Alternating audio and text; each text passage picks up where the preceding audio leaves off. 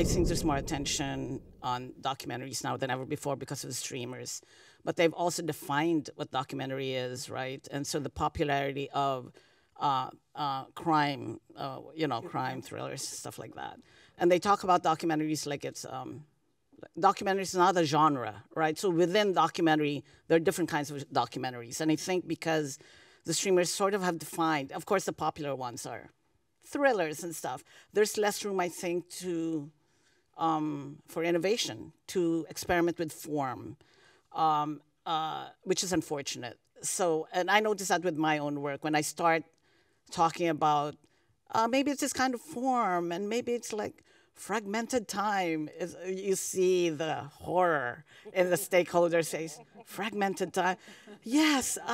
So you're like, no, but it will still, it's not experimental, and you almost have to like, be apologetic about what you just said. But I'm like, no, it is. Trust me. So it is a double-edged sword. But yes, I mean, documentaries are here, and it's great. There's a lot of eyeballs on it.